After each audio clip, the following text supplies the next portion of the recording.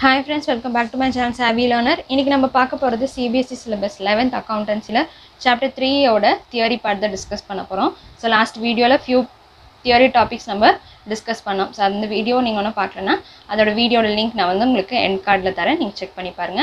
So இந்த வீடியோல நம்ம மீதி டாபிக்ஸ் நம்ம டிஸ்கஸ் பண்ண போறோம். So இதுல பாத்தீங்கன்னா accounting principles பத்தி step by step பார்க்க போறோம். So என்னென்ன accounting principles இருக்கு அப்படின்றது மொத்தம் 11 accounting principles கொடுத்திருக்காங்க நம்மளோட bookல. So அத நம்ம one by one பார்த்தறலாம். நீங்க ஒண்ணு நம்ம சேனல் subscribe பண்ணிக்கோங்க. பக்கத்துக்கு bell icon-ஐ click பண்ணுங்க. அப்பதான் நான் போடுற வீடியோஸ் நீங்க எதுவும் மிஸ் பண்ணாம பார்க்கலாம். So இதுல வந்து accounting principles இருக்கு. So மொத்தமா 11. So அத வந்து நான் வந்து உங்களுக்கு டீடைலா எக்ஸ்பிளைன் பண்றேன் so that நீங்க இந்த வீடியோ ஸ்கிப் பண்ணாம ஃபுல்லா பாருங்க. So இப்போ நம்ம பார்க்க போறது first accounting entity or business entity principle அப்படின்றாங்க. So இதுல பாத்தீங்கன்னா entries are recorded in the books of accounts from the point of view of business. So நம்ம பண்ற எல்லா எக்ஸ்பென்சஸ்மே நம்ம பண்ற எல்லா எக்ஸ்பென்சஸும் சரி நமக்கு வரப்போற எல்லா இன்கமுமே business point of view அதாவது business அப்படின்றது ஒரு தனி செப்பரேட் என்டிட்டியாவோ ஓனர் வந்து another என்டிட்டியாவோ so அது வந்து அடுத்த பர்சனாவோ இருந்து நம்ம அந்த வியூல தான் நம்ம business வந்து ரெக்கார்ட் பண்ணனும். So இது ஆல்ரெடி நான் வந்து உங்களுக்கு கேபிட்டல்ல வந்து உங்களுக்கு இது சொல்லிருப்பேன். நீங்க ஆல்ரெடி நம்மளோட வீடியோஸ் நீங்க ஃபாலோ பண்ணிட்டு இருக்கீங்க அப்படினா நான் கேபிட்டல் அப்படின்றம்போது அதாவது செகண்ட் சாப்டர்ல நம்ம கேபிட்டல்னு ஒரு டாபிக் பார்த்தோம். So அதுல வந்து உங்களுக்கு டீடைலா நான் சொல்லியிருந்ததுல so அதாவது நம்ம பிசினஸ்க்கு வந்து அதாவது பிசினஸ் அப்படின்றது ஒரு இன்டிவிஜுவல் பர்சன். So ஓனர் அப்படின்றவர் வந்து ஒரு இன்னொரு பர்சன் தான். அது வந்து பிசினஸும் ஓனர் அப்படின்றது ஒரே பர்சன் கிடையாது. பிசினஸ் தனி ஓனர் தனி. ஸோ அப்போ ஓனர் அப்படின்றது வெளியில இருக்கிற பர்சன் அவர் வந்து அந்த பிசினஸை ஸ்டார்ட் பண்றதுக்காக அமௌண்ட் தராரு. ஸோ அந்த பிசினஸ் வந்து இன்னொரு பர்சன் அதாவது ஓனர்கிட்ட இருந்து அமௌண்ட் ரிசீவ் பண்ணி அந்த பிசினஸ் வந்து ஸ்டார்ட் பண்ணி பண்ணுது அப்படின்றது தான். பட் இதுல வந்து ஒர்க் பண்றது யாருன்னா ஓனர் தான் வந்து ஒர்க் பண்றாரு. ஸோ அவருக்கான அமௌண்ட் வந்து திருப்பியும் வந்து பிசினஸ் வந்து ரீபே பண்ணிடணும். அது வந்து ஃபர்ஸ்ட் ஒன். ஸோ அது வந்து பிசினஸ் வந்து எப்போ பிசினஸ் எண்ட் ஆகும்போது அவர் இன்வெஸ்ட் பண்ண அமௌண்ட் பிளஸ் இன்ட்ரெஸ்டோட பிசினஸ் வந்து ரீபே பண்ணணும். அதுதான் ரூல், முக்கியமான ரூல் அப்படின்றாங்க.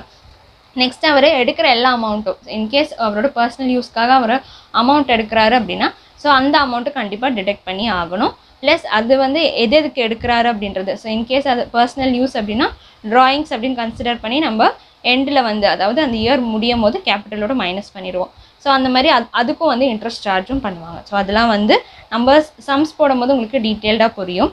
ஸோ இதில் வந்து நான் ஆல்ரெடி சொன்ன மாதிரி ஸோ பிஸ்னஸ் அப்படின்றது ஸ்டார்ட் பண்ணுது அது ஒரு தனி என்டிட்டி, ஓனர் அப்படின்றது தனி என்டிட்டி.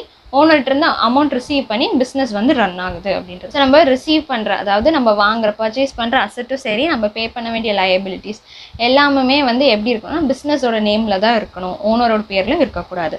ஸோ அதுதான் ஃபர்ஸ்ட் பிரின்சிபல். ஸோ நெக்ஸ்ட் நம்ம பார்க்க போகிறது மணி measurement principal. Transactions and event that can be measured in money terms R recorded. So இதில் வந்து நம்ம பண்ணுற எல்லா டிரான்சாக்ஷனுமே ஸோ ஆல்ரெடி நம்ம ஃபர்ஸ்ட் சாப்டரில் நம்ம பார்த்துருப்போம் நம்ம எதில் ரெக்கார்ட் பண்ணுறோம். ஒன்லி ஃபினான்ஷியல் டிரான்சாக்ஷன்ஸ் மட்டும்தான் நம்ம எதில் ரெக்கார்ட் பண்ணுறோம், அக்கௌண்டிங்கில் ரெக்கார்ட் பண்ணுறோம். அதை தான் வந்து இங்கே சொல்லியிருக்காங்க. ஸோ இன்கேஸ் வந்து மேனேஜர் வந்து அப்பாயிண்ட் பண்ணியிருக்காங்க, எம்ப்ளாயிஸ் வந்து இந்த பெனிஃபிட்ஸ் ப்ரொவைட் பண்ணியிருக்கோம், ஸோ இந்த மாதிரி வந்து ஏதாவது மிஷின்ஸ் வந்து நாங்கள் லைக் எக்ஸ்சேஞ்ச் பண்ணியிருக்கோம். ஸோ அந்த மாதிரி சின்ன சின்ன விஷயங்கள் தான் மணி ரிலேட்டட் ஆகாத டிரான்சாக்ஷன்ஸ் எதுவுமே நம்ம ரெக்கார்ட் பண்ணக்கூடாது அப்படின்றாங்க. ஸோ ஒன்லி மணி மெஷர்டான ஐட்டம்ஸை மட்டும். ஃபார் எக்ஸாம்பிள் இப்போ வந்து 4 மிஷினரிஸ் வாங்கியிருக்கோம் இந்த அக்கௌண்டிங் பீரியடில் அப்படின்னு சொல்ல மாட்டாங்க. ஸோ அந்த மிஷினரி ஒவ்வொரு மிஷினரியோட ரேட்டு தான் வந்து நம்ம வந்து ரெக்கார்ட் பண்ணுறோம். அதுதான் வந்து இங்கே சொல்கிற விஷயம். ஸோ நம்ம 4 மிஷின் வாங்கியிருக்கோம்னு சொல்ல மாட்டோம். ஸோ அந்த ஒவ்வொரு மிஷினோட ரேட் என்ன அப்படின்றத வச்சு தான் நம்ம ரெக்கார்ட் பண்ணணும் அப்படின்னு சொல்கிறாங்க. ஸோ இது நெக்ஸ்ட் நம்ம பார்க்க போகிறது accounting period. So accounting period principles. So இது வந்து என்ன பண்ணியிருக்காங்க அக்கௌண்டிங் பீரியட்ஸ் அப்படின்னு ஒரு 12 மந்த்ஸை கன்சிடர் பண்ணியிருக்காங்க. ஃபார் எக்ஸாம்பிள் இப்போ ஜனவரியில் ஸ்டார்ட் பண்ணால் டிசம்பரில் முடியும். ஸோ 12 மந்த்ஸ் கணக்கு. அதே மாதிரி ஏப்ரலில் ஆரம்பித்தாங்கன்னா மோஸ்ட்டாக எல்லா பிஸ்னஸுமே ஏப்ரல் டு மார்ச்சில் தான் க்ளோசிங் இருக்குது. சில ரேரான பிஸ்னஸஸ் தான் ஜான் டு டிசம்பரில் இருக்குது. ஸோ மோஸ்ட்டாக பார்த்தீங்கன்னா நம்மளோட பேங்க் பீரியட் இருக்குல்ல ஸோ 12 மந்த்ஸ் மார்ச்லேருந்து ஏப்ரல்லேருந்து 31st மார்ச் மட்டுமே கண்டினியூ பண்ணுவாங்க. ஸோ ஏப்ரல் ஃபஸ்ட்டு வந்து பிஸ்னஸ் ஆரம்பிக்கிறாங்க அப்படின்னா அவங்க எப்போ முடிக்கணும் 31st மார்ச். ஸோ 12 மந்த்ஸாக டிவைட் பண்ணியிருக்காங்க. ஸோ தட் பிஸ்னஸ்க்கு வந்து எப்படி வந்து பர்ஃபார்மன்ஸ் பண்ணுறாங்க அப்படின்றது அந்த 12 மந்த்ஸ் பீரியடை வந்து செக் பண்ணிக்க முடியும். ஸோ அதுக்கு தான் வந்து இந்த அக்கௌண்டிங் பீரியட் கான்செப்டை க்ரியேட் பண்ணியிருக்காங்க.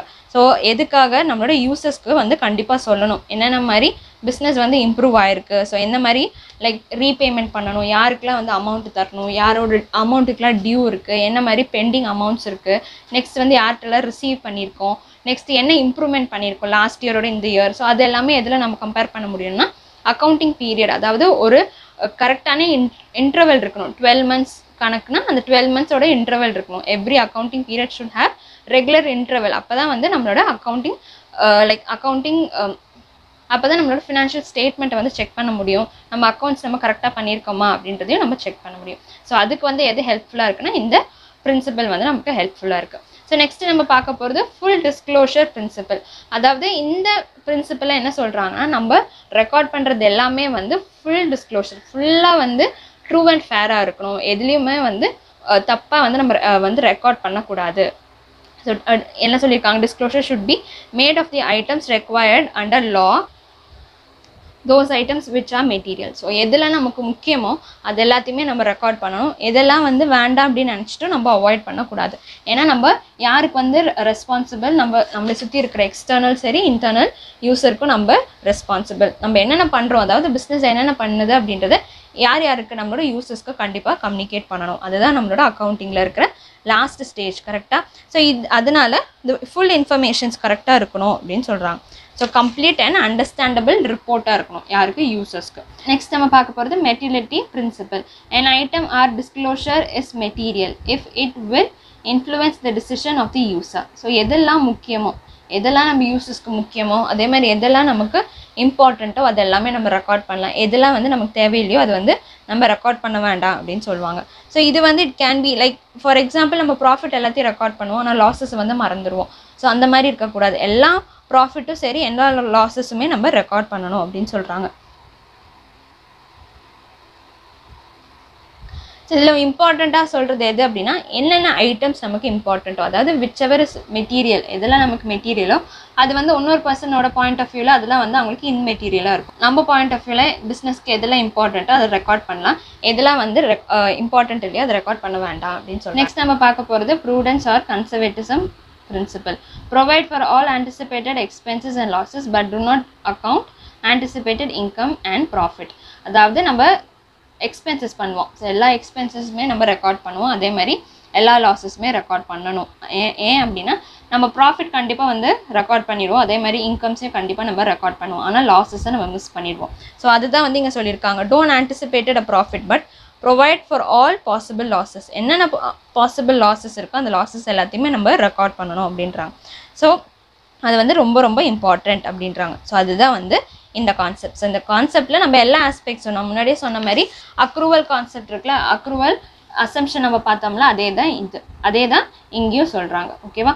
நெக்ஸ்ட் நம்ம பார்க்க போகிறது cost concept R historical concept. Cost அப்படின்றது என்னென்னா, transactions R recorded at the price bad. நம்ம ஒரு அசெட் வாங்குகிறோம் இல்லை ஒரு மிஷின் வாங்குகிறோம் அப்படின்னா அப்போது என்ன ரேட்டோ அந்த பில் ரேட்டு தான் நம்ம கன்சிடர் பண்ணிக்குவோம். அதை தான் வந்து ஹிஸ்டாரிக்கல் காஸ்ட் அப்படின்றாங்க. நமக்கு ஃப்யூச்சரில் இன்றைக்கி வாங்கின மிஷின் வந்து ஃப்யூச்சரில் அதே ரேட் இருக்குமா அப்படின்றது கிடையாது. அதே மாதிரி நம்ம வாங்கின பாஸ்ட்டில் நம்ம ஒரு அசெட் வாங்கியிருப்போம், அது வந்து இப்போது அதே அசெட்டு இன்னைக்கு இந்த கரண்ட்டில் வந்து என்ன ரேட்டாக இருக்கும் அப்படின்னா கண்டிப்பாக சேஞ்சஸ் இருக்கும். ஸோ அதுதான் வந்து ஹிஸ்டாரிக்கல் காஸ்ட்டில். மிஷின் எப்போ வாங்குகிறோமோ இல்லை டிரான்சாக்ஷன்ஸ் எப்போ நடக்குதோ அப்போ நம்ம ரெக்கார்ட் பண்ணுறது தான் இம்பார்ட்டண்ட் அப்படின்றாங்க. ஸோ அதுதான் cost concept R historical concept. அப்பப்போ இருக்கிற எக்ஸ்பென்சஸை கரெக்டாக நம்ம ரெக்கார்ட் பண்ணணும் அப்படின்றாங்க. ஸோ நெக்ஸ்ட் நம்ம பார்க்க போகிறது matching concept R matching principal. So matching concept R matching principal நான் வந்து அக்ரூவல் ஆஸ்பெக்ட் நம்ம பார்த்தோம்ல, அதே தான் இதுவும். Expenses incurred to earn revenue should be recognised as expenses in year revenue is recognised. So அதாவது ஃபார் எக்ஸாம்பிள் சேலரி வந்து இந்த மாதம் கொடுக்க வேண்டியது பட் கொடுக்காமல் இருந்திருப்போம். ஸோ அது பார்த்திங்கன்னா இன்கர்ட் தான், செலவு பண்ண வேண்டியது தான், பட் செலவு பண்ணாமல் இருப்போம். ஸோ அந்த மாதிரி சில எக்ஸ்பென்சஸும் நம்ம ரெக்கார்ட் பண்ணணும். ஏன் நம்ம இன்கம் எல்லாத்தையும் ரெக்கார்ட் பண்ணுறோம்ல, அதே மாதிரி நம்ம பண்ண வேண்டிய எக்ஸ்பென்ஸும் ஈவன் தோ பே பண்ணியிருக்கோமோ பே பண்ணலையோ நம்ம அதை வந்து ரெக்கார்ட் பண்ணணும் அப்படின்றாங்க. ஸோ அந்தந்த இயரோட எக்ஸ்பென்சஸ் அந்தந்த இயரோட இன்கமும் நம்ம கரெக்டாக அந்த அக்கௌண்டிங் பீரியடில் நம்ம ரெக்கார்ட் பண்ணணும். ஸோ அதுதான் வந்து மேட்சிங் கான்செப்டில். ஸோ நெக்ஸ்ட் நம்ம பார்க்க போகிறது dual aspect R டியூவலிட்டி principal. Every transaction entered into as two aspect debit and credit of equal amount. For example இதுக்கு வந்து ஃபார்முலா இருக்குது, TR is equal to CR. So இதை வந்து டெபிட்டை வந்து டிஆர் அப்படின்னு ரெப்ரசென்ட் பண்ணுவாங்க, கிரெடிட்டை வந்து சிஆர் அப்படின்னு ரெப்ரசென்ட் பண்ணுவாங்க. ஸோ அப்போது நம்ம எதெல்லாம் வந்து டெபிட் பண்ணுறோமோ அது எல்லாமே நம்ம கிரெடிட் பண்ணணும். ஸோ ரெண்டு பக்கமும் நம்ம வந்து ரெக்கார்ட் பண்ணணும் அப்படின்றாங்க. அப்போ தான் நம்ம பண்ணுற மெத்தட் வந்து கரெக்ட் அப்படின்றது. ஸோ இவங்களோட பிரின்சிபல். ஸோ இந்த டியூவல் ஆஸ்பெக்ட்ஸ் அண்ட் டியூவலிட்டி பிரின்சிபலை பற்றி நமக்கு தனியாக சாப்டர்ஸ் இருக்குது. ஸோ ஃபர்தராக நம்ம சாப்டர்ஸ் படிக்கும்போது அதை பற்றி நம்ம டீட்டெயில்டாக படிக்கலாம். Next concept revenue recognition concept. So இதில் பார்த்திங்க அப்படின்னா நம்ம எப்போ வந்து அந்த அசெட், ஸோ இதுக்கு வந்து ஒரு எக்ஸாம்பிள் சொன்னது வந்து அசெட் தான் வந்து இதுக்கு வந்து கிரேட் எக்ஸாம்பிள். ஏன் அப்படின்னா நம்ம சில மிஷின்ஸோ சில குட்ஸோ நம்ம முன்னாடி அட்வான்ஸ்டாக வாங்கி போட்டுருவோம் யூஸ் பண்ணுறதுக்கு முன்னாடி பிஸ்னஸ்க்கு. பட் அப்போ என்ன சொல்கிறாங்கன்னா எப்போ வாங்கினாங்களோ அதை வந்து ரெக்கார்ட் பண்ணக்கூடாது. பட் எப்போ வந்து பிஸ்னஸ்க்கு அவங்க யூஸ் பண்ண ஆரம்பித்தாங்களோ அப்போ தான் நம்ம அதை வந்து ரெவென்யூவாக நம்ம கன்சிடர் பண்ணிக்கணும். அப்போ தான் நம்ம அதை ரிசீவ் பண்ண மாதிரி நம்ம எஸ்டாப்ளிஷ் பண்ணிக்கணும் அப்படின்றாங்க. Revenue is recognised when right to received is establish அப்படின்னு சொல்லியிருக்காங்க. ஸோ எப்போ நம்ம அதை ரிசீவ் பண்ணுறோமோ எப்போ ரிசீவ் பண்ணணுமோ அப்போ நம்ம ரெக்கார்ட் பண்ணால் போதும் அப்படின்றாங்க. நெக்ஸ்ட் நம்ம பார்க்க போகிறது verifiable objective concepts. Transactions R recorded on the basis of evidence. நம்ம பண்ணுற எல்லா டிரான்சாக்ஷனுக்குமே கண்டிப்பாக ஒரு எவிடன்ஸ் இருக்கணும். அதாவது bills, invoices, receipt, vouchers. So அந்த மாதிரி ஏதாவது ஒரு எவிடன்ஸ் கண்டிப்பாக இருக்கணும் அப்படின்றாங்க. ஃபார் எக்ஸாம்பிள் இப்போ வந்து நமக்கு எல்லா டிரான்சாக்ஷனும் தெரிஞ்சதாக இருக்கலாம். இன்கேஸ் ஃப்யூச்சரில் நமக்கு நம்ம எதுக்காக அந்த என்ட்ரி போட்டோம், இல்லை எதுக்காக அந்த பில்லு வாங்கணும், அதில் என்ன ஐட்டம்ஸ் நம்ம வாங்கணும், ஸோ அதெல்லாம் நம்ம ரெஃபர் பண்ணுறதுக்கு எது யூஸ்ஃபுல்லாக இருக்கணும், இந்த பில்ஸு, ரெசிப்ட்டு, ஸோ இந்த மாதிரி இருக்கிற எவிடன்ஸ் தான் நமக்கு யூஸ்ஃபுல்லாக இருக்கும். ஸோ அதே மாதிரி நம்ம ஏதாவது வந்து நம்ம டெப்டாஸோ கிரெடிட்டாஸ்டையோ நமக்கு ஏதாவது பிரச்சனை வந்துச்சுனாலும் இந்த பில்ஸை வச்சு தான், அதாவது இந்த எவிடன்ஸை வச்சு தான் நம்ம ஃபர்தராக நம்ம ப்ரொசீட் பண்ணவும் முடியும். ஸோ அதுக்காக தான் இந்த கான்செப்டை கிரியேட் பண்ணியிருக்காங்க. ஸோ கண்டிப்பாக எவிடன்ஸ் இருக்கணும். எவிடன்ஸ் இல்லாமல் எந்த டிரான்சாக்ஷன்ஸும் நம்ம ரெக்கார்ட் பண்ணக்கூடாது அப்படின்றது. ஸோ இதுதான் நம்மளோட முக்கியமான பிரின்சிபல்ஸ். ஸோ இது வந்து ஸ்டெப் பை ஸ்டெப் சின்ன சின்ன பாயிண்ட்ஸாக தான் உங்களுக்கு கொடுத்துருக்காங்க. வித் எக்ஸாம்பிள்ஸோட நமக்கு புக்கில் இருக்குது. ஸோ நான் சொன்னது வந்து வெறும் மீனிங் தான். நீங்கள் படித்து பார்க்கும்போது ஒன்றும் உங்களுக்கு இன்ஃபர்மேஷன்ஸ் கிடைக்கும். ஸோ படித்து பாருங்கள் ஸ்டெப் பை ஸ்டெப்பாக. உங்களுக்கு புரிஞ்சிச்சு அப்படின்னா எனக்கு கமெண்ட் பாக்ஸில் கமெண்ட் பண்ணுங்கள். உங்களுக்கு எதாவது டவுட்ஸ் இருந்தாலும் எனக்கு கமெண்ட் பாக்ஸில் கமெண்ட் பண்ணுங்கள். Stay tuned for more videos. Keep watching, keep learning. Thank you.